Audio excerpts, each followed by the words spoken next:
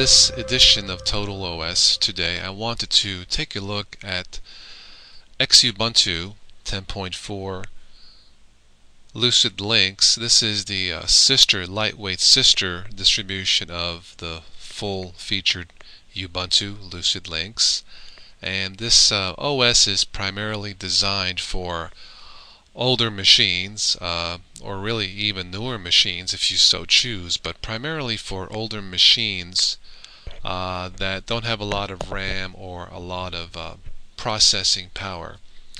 Let me go to the Xubuntu website here, and according to xubuntu.org, it says here that you would need at least 192 megabytes of RAM to run the live CD, or 192 megabytes of RAM to install. The alternate install CD only requires you to have 64 megabytes of RAM to install. However, I seriously doubt that you would be able to run Xubuntu with just 64 megabytes of RAM.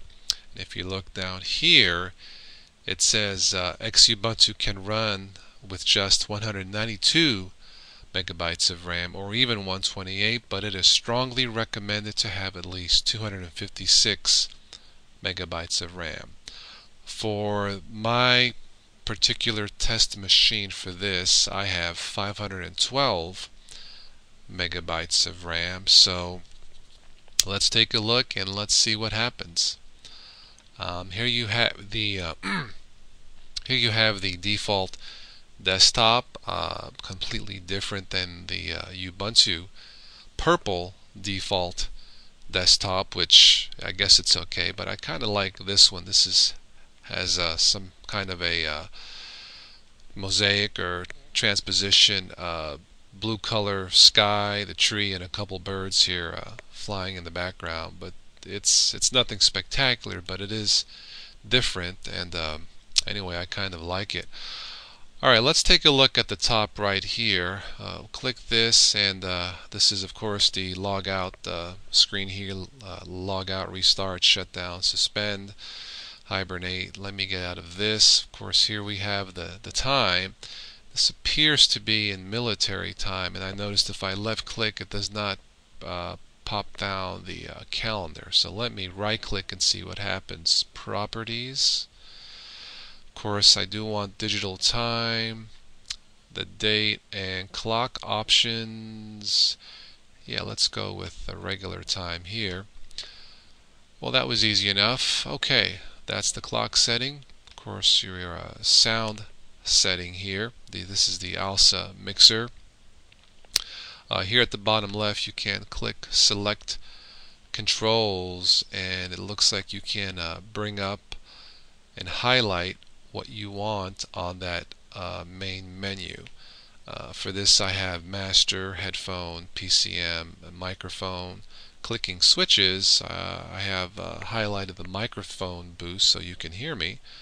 Options, of course, I have mic 1 and mic 2, but I'm using mic 1. Alright, let's click that. To the left, here's my record button, record and stop. Right here, I have already set up my wireless through my Netgear router. I had absolutely no issues setting up the wireless. In fact, it was very easy. This little arrow pointing down with the exclamation point apparently is telling me that I do not have the 94 updates that are available. I kind of like that little highlighted warning to let me know, hey, my laptop is not up to date, and right now, I just installed this not too long ago. I have 94 updates, various updates ready to go. Well, I'll install those later. To the left of the update manager, I have, of course, my battery meter, and this uses the XFCE window manager. This is the power manager setting, your general AC, battery, extended settings here.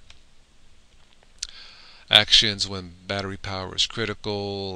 Let's see, I'll just highlight nothing. When the laptop lid is closed, I'll just do nothing.